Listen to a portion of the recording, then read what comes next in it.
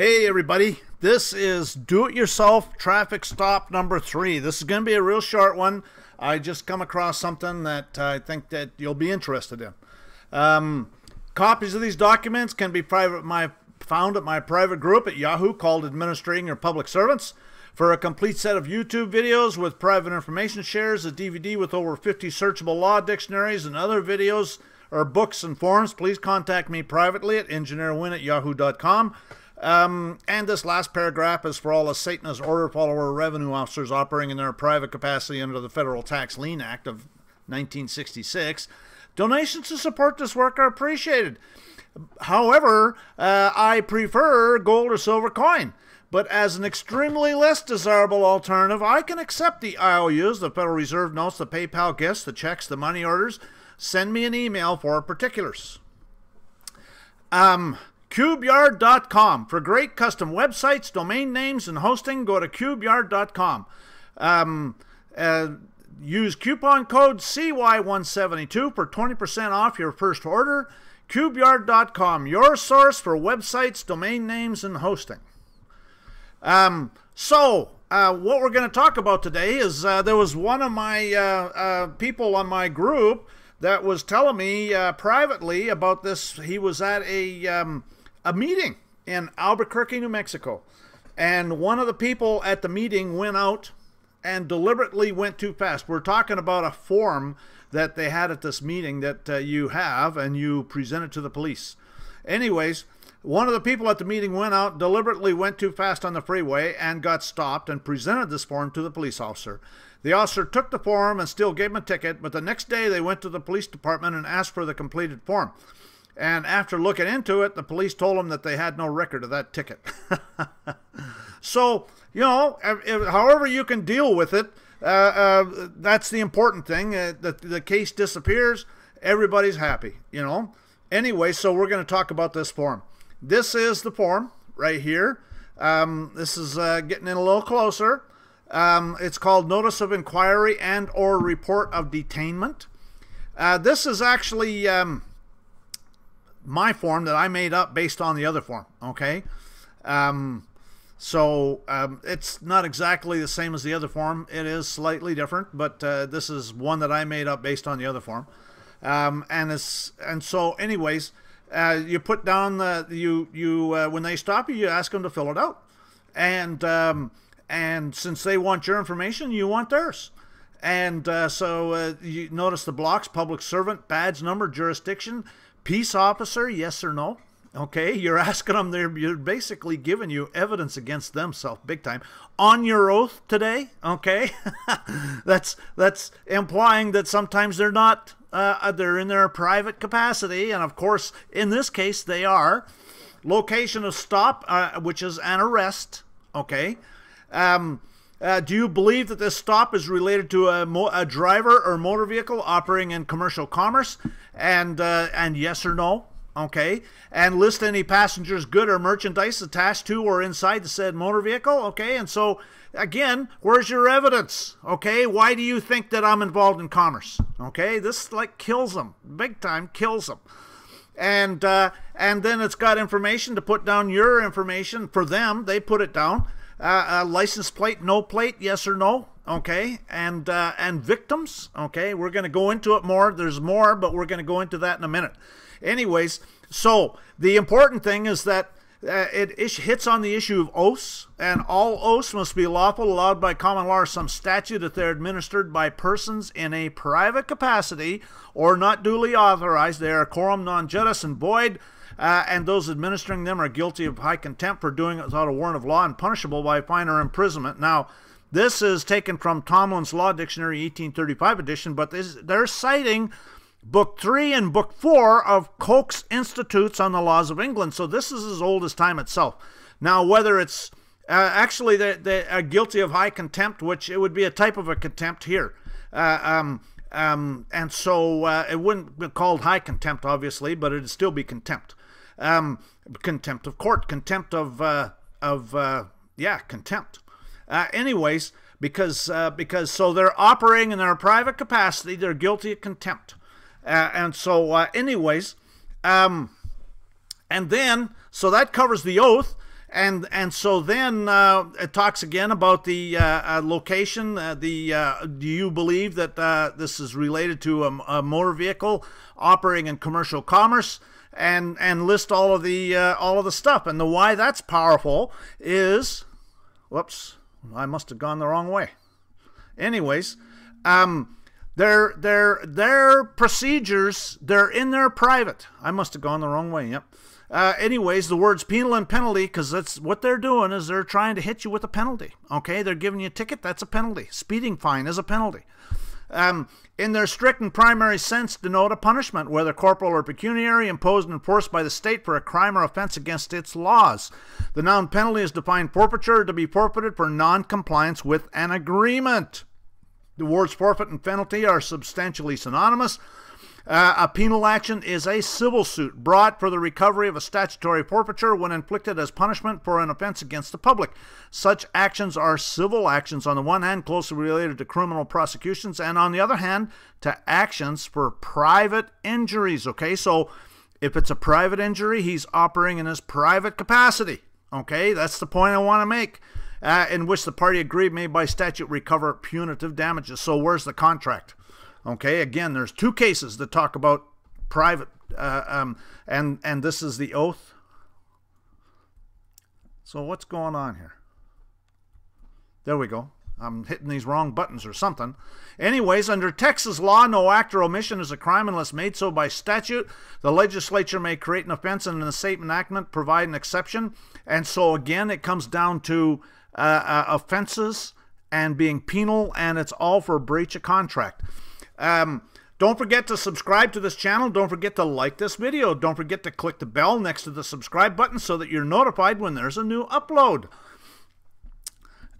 There's the front page of my channel. There's an arrow pointing to the bell. Click on the bell. A pop-up will come up and you'll have to check a box and click OK so that you're notified about new uploads. My contact information, my blog is sovereigntyinternational.wordpress.com. My website is sovereigntyinternational.fyi. My email is engineerwin@yahoo.com. My YouTube profile is Sovereign Living and Sovereignty International. My Facebook community page, I deleted it due to censorship on the part of Facebook, and my private group at Facebook called Sovereignty International is being deleted. It takes time to ban 17,000 people off your group, and I'm not going to let Facebook profit from my hard work, because that's exactly what they're doing. The Yahoo private group is called Administrating Your Public Servants. My Google private group is called Administrating Your Public Servants, and follow me on Twitter. Anyway, so let's get back to this. Another thing that it comes to mind is we're talking about carrying passengers or property for hire. And this is Title 18, United States Code, Section 31. A motor vehicle means every description or carriage or other contrivance propelled or drawn by mechanical power and used for commercial purposes on the highways and the transportation of passengers, passengers or property or cargo. The term used for commercial purposes means the carriage of persons or property for any fare, fee, rate, charge, or other consideration or directly or indirectly in connection with any business or other undertaking intended for profit. So the point being is that they can regulate carrying passengers or property for hire, but otherwise they got nothing to say to you, and they're in their private capacity.